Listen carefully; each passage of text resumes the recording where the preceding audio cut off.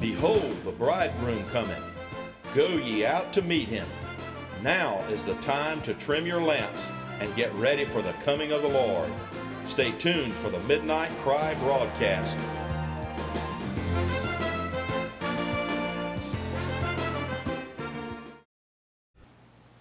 Man, I stand by mercy only. But I'm so glad to be able to commit my whole being into the care of one like him, who gave himself, gave his son. The pain, the agony, the humiliation that he bore is what I should have been there. It was due to me, and he took it. Praise God. Praise God. I'm so glad to be able to just let go of all my efforts to try to become part of this incredible calling that he has given us. Oh man, just quit your trying and just give it all to Jesus. He is an able Savior. He's able to save completely. God's able to save completely those who come to God by him, seeing he ever lives. I'll get that backwards, but anyway, it's Jesus. He was able to save completely those who come to God by him, because he ever lives to pray. Aren't you glad for that last part? You ever get in a low place and you just run out of gas spiritually, and the devil's just hounding, and you just can't even hardly pray for yourself sometimes, and there's a groan, or you're just crying out. You know, even that groan is a prayer. God's inspiring that. But you know, somebody is praying for you. Sometimes it's down here. It needs to be down here. But there is somebody over there. Don't you know the devil would love to go up there and stop him? He can't get anywhere near that place. He can't stand the presence of God. But there's somebody right there who is conscious of your need at your weakest moment. And he's saying, Father, help them. You think about the love that he showed to Peter. He knew Peter was self-confident and cocky and thought he could handle everything, and even warned him, you better be praying. Your flesh is weak. You're going to be facing a battle here. You're facing a challenge. You're not ready for it. But what did he say? I've prayed for you. Before it ever happened, Jesus prayed for Peter. He didn't say, well, what's the matter with you? If you're not going to do it yourself, I ain't going to mess with you. He said, I've prayed for you. I have prayed for you. I want you to wrap your mind around that. Remember, God, there's somebody praying for you that cares about you in your darkest moment. He probably let you get in that dark moment because he wants to bring you down to a place where you just let go of things. Anybody know what I'm talking about?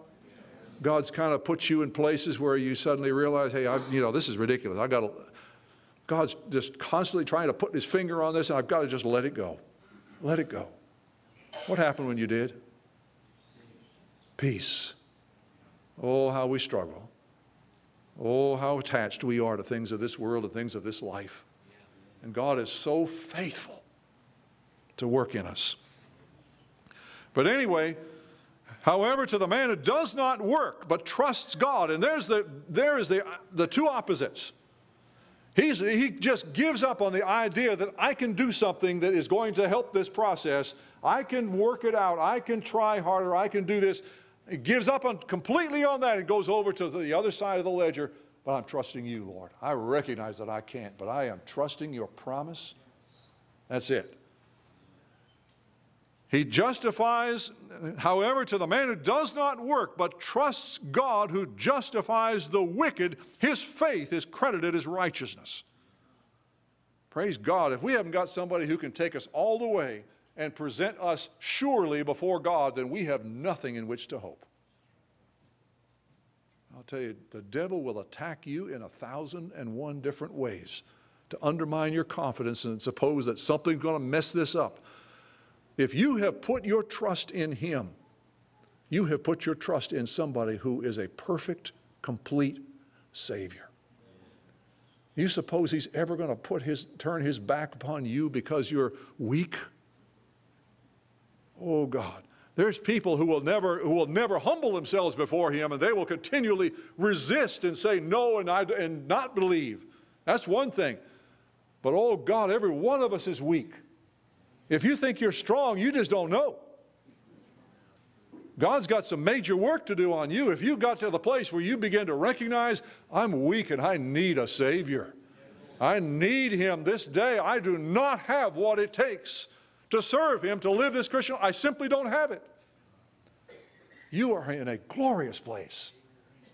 You're in a wonderful place. It doesn't feel like it, but it's wonderful to be able to let go and say, Lord, I need you. But you know the thing that just really, was made real to me afresh is the simple fact that this principle by which men enter into salvation, letting go, letting Christ take over the job of washing away sins and imparting life, those who give Him that job, the principle is the same for the way we live our Christian life. How many of us try to get in the door and then, my God, we're going to do it now? It doesn't work. And man, I discover that all the time. But praise God. So anyway, he talks about the blessedness of all this. He goes into the issue of who is this talking about? Is this, what's the place of the law in all of this? And he says every provision, basically I'll summarize, every provision of the law, everything was embodied in the law, came later than what happened with Abraham. So Abraham is already become a righteous man because he believes the promise of God. Later on, the law comes in, so obviously it's not through the law, is it? Is that plain? That's absolutely plain. He's a righteous man. The law comes later. It serves a temporary purpose, but it has nothing to do with attaining righteousness. Okay? All right, so then He is the Father of all them who believe. Now He's talking about the people that are under the law and those who aren't. Okay, let me see. Let me come down to verse 13. I want to get past some of this. It was not through the law that Abraham and his offspring received the promise that he would be heir of the world. Now, have you ever connected the dots here with what he says in chapter 8 about us being heirs of God and joint heirs with Christ? Let's go back to the time of Abraham, and God is absolutely starting something. He has this eternal purpose, and part of this eternal purpose is calling a man out and basically declaring, you are my heir. I have a kingdom that is way beyond all of this, and you are the heir. You and your descendants are heirs. You get that? So here, that's what he's talking about. He's not saying you are going to inherit this world. I don't want this world, do you? That's not a good inheritance. Rather, he's saying you, out of all the men in this world, you're the heir. But not just you, it's those that are your descendants. Now, who are they? You got a lot of folks that just put a lot of stock in being physically descended from Abraham. It doesn't mean a thing. Not by itself. Some of them, thank God, are also born of Abraham's faith. They believe just like Abraham did. But there's plenty of others. It was not through the law that Abraham and his offspring received the promise that he would be heir of the world, but through the righteousness that comes by faith. For if those who live by law are heirs, faith has no value and the promise is worthless, because law brings wrath. Why does law bring wrath? Well, why does just imposing law on us, why does that automatically result in wrath? Because we can't keep it. Our nature is lawless. All it does is expose that fact. So if God just dumps commandments on us, that automatically, just as night follows day, wrath follows law. That's why God deals with us on the basis of what He did through the cross. Another way, thank God.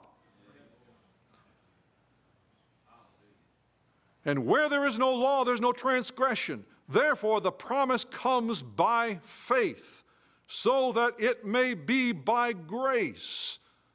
See, now you've got God's energy, God's very being, God's help coming to the rescue of people who are totally helpless in ourselves. We're believing, and as a result of believing the promise of God, something is entering into us that we didn't have before. You get that? I need it, don't you? The promise comes by faith so that it may be by grace and may be guaranteed to all Abraham's offspring. Now he's going to get to it. Not only to those who are of the law, but also to those who are of the faith of Abraham. He is the father of us all. So you see what God was doing in starting a family. He calls Abraham. He said, you're my heir. But that inheritance was passed down to everyone who has also come to God based upon that same principle of faith. I believe we got some heirs of God this morning. Joint heirs with Jesus Christ. I pray that if you're not, you will hear his call and realize what the real deal is, where this world is headed, where it is called, and hear the call of his heart to turn your back upon that and repent of your sins, put your faith in Christ. Believe his promise. And his promise is all about stuff that you and I can't do, isn't it? Can you get rid of your sins? Can you make yourself holy and righteous? Can you make yourself glorious? Some of you can barely put on your makeup. Some of us just muddle along without it. No, we have no power to do any of these things, but God has promised. That's the essence of it. We have a promise of a God who cannot fail. That's the foundation. The question is, are we willing to commit our entire being to that promise and to believe it? As it is written, I have made you a father of many nations. How did he get to be that? To be that. God did it. He is our Father in the sight of God, in whom he believed, the God who gives life to the dead and calls those things that are not as though they were. Now, connect the dots again. What did he say in chapter 8? Whom he called, he justified. And I better go back and read it. Those he called, he also justified. Those he justified, he also glorified. Isn't that a God who calls things that are not as though they were? That's what he's talking about. I've already done all this. I'm calling you to a sure thing in Christ. Praise God. Does your path look a little bleak right now? Have you been harassed? Have you been struggling? Anybody here has not been? Yeah. It doesn't look like any of this is going to happen a lot of the time. It doesn't feel like it. But we are not called to go by those things. We are called to continually come back to the promise. Praise God, because we have a God who's able to call things that are not. You can't see them, you can't feel them, you can't touch them as though they were. Praise God. That affects every aspect of our lives in Christ. That affects what you and I do and how we think and how we act and react this morning. We have a God who's able to take that impossibility in your life and mine right now. And he has a promise that will change. The process, the call that he has engineered in our lives, it will happen. Praise God. And that's why he says, against all hope. Does everything feel like it's against that hope in you this morning? Are you so buried in where you're at and how you're feeling and how things look that you can't lay hold of this, and you can't, suddenly it just doesn't seem like maybe it doesn't mean me, maybe, and just the negative thoughts begin to come in. Oh God, I don't want to listen to that junk, do you? Against all hope, Abraham in hope believed. Now, we know from the record Abraham didn't do it perfectly. He had his bobbles. He had his times when he kind of tried to engineer his own solution. He kind of went this way and he showed his weakness. He showed his humanity. But there was one bottom line with Abraham that needs to be our bottom line. He believed God. When it came down to it, he just surrendered and said, all right, Lord, you said it. That's good enough for me. I put my faith in what you said. That's it. Folks, if that's where your faith is this morning, it's going to be okay. It is going to be okay. God's going to bring you through. Against all hope, Abraham in hope believed and so became the father of many nations. God is calling us to, against all hope, believe that you and I will one day stand before him in glory. Don't look at me that way. I know it doesn't feel like it. I know it doesn't look like it. But we are called, it didn't look like it to Abraham either. He reached a point in his life where he couldn't father children. And Sarah certainly couldn't have any. She'd gone way past the point where it was even humanly possible to bear a child. Does that stop God? No. Obviously, we can look back and we see the end of the story. We don't have any sweat about it at all. No stress. We know the story, we know how the story turns out. But Abraham lived for years and years not knowing, other than the fact, well, God, you said it. I believe it. You're the God of heaven and earth. I know what you're like in a measure, and I simply believe. I'm trusting you, Lord. You can do what I can't. That principle applies to me this morning. God is able to do what I cannot do in me. And he's the only one that can engineer the solutions that you and I need in our lives right now. And we are called to the same faith that Abraham was called to stand in faith and to just believe God in the face of everything and say, Lord, I give it over to you. You know, sometimes we go through different stages in learning how to walk in faith. You know, one of the stages, of course, is trying to do it yourself. Continually trying to beat your head against a wall and do the impossible. Change yourself. And God has a way of just bringing you down and just continually showing you, no, you can't. Yes, I can. No, you can't. Yes, I can. And we go round and round and round until we finally say, all right, Lord, I give up. You're right, I can't. But then there's another side, there's another ditch you can fall into. And that ditch is, okay, God, you said you're going to do it. So we go to sleep and say, all right, God, just do it. We throw down all our, we quit trying, we quit doing anything. We just say, all right, Lord, I'm just going to lay here in my easy chair. Wake me up when it's over. I'm going to wake up in glory, and you will have done it all. I had no part to play. You think it's that way? No. Of course it's not. You know, some of you will remember the, years and years ago now. It's really receding into history almost, but, when the Lord was delivering Judy. And they reached a point where it seemed like they were just kind of beating their heads against the wall trying to help her. They'd cast out the devils, they'd come back in, cast out the devils, they'd come back in. And finally the Lord showed them what was going on. So that Judy wasn't putting forth any effort. And so they began to encourage her.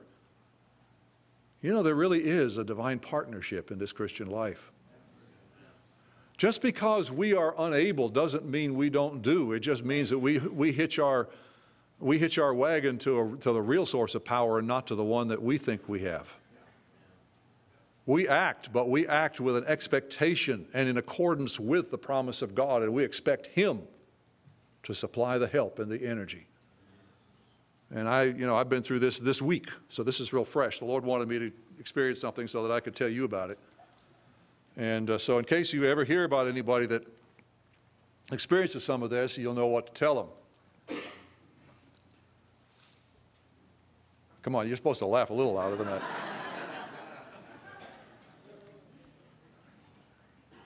Oh my. These are such easy things to fall into. But there's such a simplicity in just believing God, trusting Him with the issues that face us now. You think that's what Abraham had to do. That's what faith in the promise translated into. Lord, I trust you right where I'm at. I don't see anything. I don't see anything happening. You're allowing me to just kind of go on. It seems every day is kind of like the same, and yet it doesn't seem like anything's happening, but I'm still trusting you, Lord. Do you trust God with the issues that are part of your life right now? Can you accept the fact that He is working in you and allowing things that are happening in your life? Can you trust him with them? Or are you going to be like Abraham who said, well, the Lord's not going to fulfill this promise. It looks like I got to do it. And so, you know how he engineered bringing forth a son by Hagar. And all that brought was trouble. But I'll tell you what, God is so faithful. God didn't throw him out, did he? God's not going to throw you and me out. I'm so glad, because I have walked in, I've fallen in these ditches so many times, it's ridiculous. And he hasn't thrown me out. And he continues to come back so lovingly, so patiently. And he reaches his hand down and says, all right, let's try this again.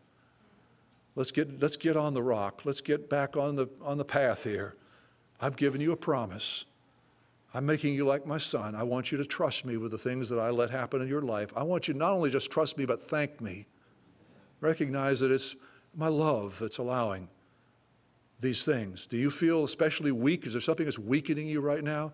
Can you just say, thank you, Lord? Because my strength is made perfect in your weakness. If I let you just feel your oats, you'd think you didn't need me. But I love you. But right now, what I'm calling you to do is to continue to trust my promise. Continue to look to me. Continue to put it all in my hands, just like Abraham did. Just like you entered the kingdom, this is the same way we walk. Lord, your promise is that you will help me today with this issue. And that I can get up in the morning tomorrow and I can be further down the path if I'll just trust in you. And even if it doesn't feel like I'm further down the path, Lord, I'm just going to stand in faith. I'm going to receive that your hand that works in me today and let you change me. I'm going to recognize that I need changing. Lord, break down the resistance of my will in all of this. Break down that pride that stands in the way. Help me just to come to that place where I just stretch forth my hands and say, Lord, I need a Savior and you're the only one around. I'm putting my hope and I trust in you this day. And I know that you're going to bring me through because you are able and I am not. Is this relevant to anybody here? Yeah. And you know, of course, the issue is that none of this happens in a vacuum, does it? We got an enemy of our souls who is scared to death that we'll get some of this. He is going to do everything in his power. He is doing everything in his power to oppress minds and hearts and to fill us with fear, fill us with unbelief. What is our defense? What is our defense? Whom resist, steadfast in the faith, knowing that these same afflictions are accomplished in your brethren that are in the world. That's from 1 Peter 5, isn't it? Be a good scripture to get to. Because he says, be self-controlled and alert in verse 9. Your enemy, the devil, prowls around like a roaring lion looking for someone to devour. Resist him. Standing firm in the faith. Well, what's the foundation of faith? It's the Word of God. If the devil is oppressing your mind with something, he is going to be lying to you and to me about something. What he is telling you will be contrary to what God's Word says, and I'm going to stand on what God says. If he says something and you sort of entertain that, what you're saying is, well, maybe God's Word isn't really true after all. Maybe I can trust the devil more than I can trust God. Seriously? Resist him, standing firm in the faith. Why? Because you know your brothers throughout the world are undergoing the same kind of sufferings. Now, connect this to all what we've read. And the God of all grace, not the God of some grace, not the God of a little bit of help here and there. The God of all grace, everything we need, he freely gives us all things, Romans chapter 8. The God of all grace, who called you to his eternal glory in Christ, after you have suffered a little while, will himself restore you and make you strong, firm, and steadfast. That's a pretty good promise. Man, I'm about to be encouraged by that. Thank God. Oh, you see our part and you see his part. Our part is to hold steady in the boat and believe and obey and act like we believe him. and stand firm and resist and fight this good fight of faith. We got our part to play, but it's not to earn it. It's simply to walk in harmony with it and to be believers in the promise of God. And I'll tell you, we who stand in that and have been called to it, we will inherit all of this because of Him. It's not because we deserve it. It's because of His promise and His grace toward us. Thank God. And that's why he concludes that with verse 11, to Him be the power forever and ever. Amen. Thank God. Well, I need some encouragement this week. I've certainly been, in this ditch and in that ditch and hopefully coming to the point where, it's not like, first you try, then you say, okay, God, you're just going to have to do it. I'm not even going to try. And of course, the devil comes in and you just lay there and take it. That doesn't work.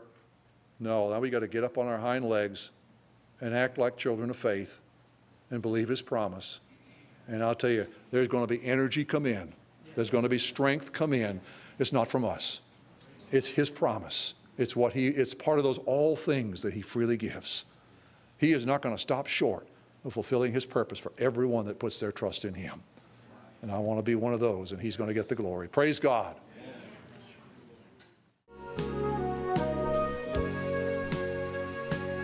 This has been the Midnight Cry broadcast. If you would like a DVD or a CD of today's message in its entirety, please request it by program number.